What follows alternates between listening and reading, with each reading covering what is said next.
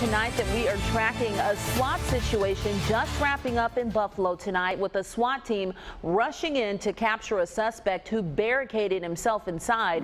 7 Eyewitness News reporter Jason Grinauer is live on Clinton Street. Jason.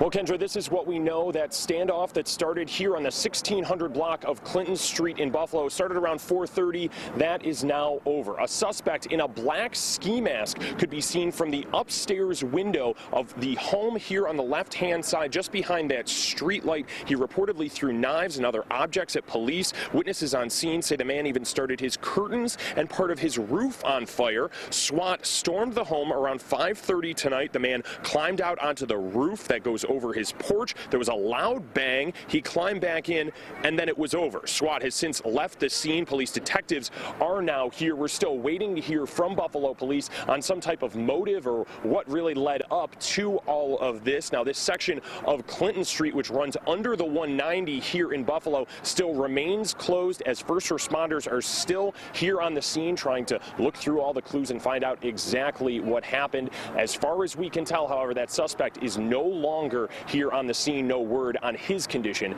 tonight. Stay with 7 Eyewitness News and WKBW.com on Facebook and on Twitter for all the latest developments. For now, we're live here on Clinton Street in Buffalo. Jason Grinauer, 7 Eyewitness News.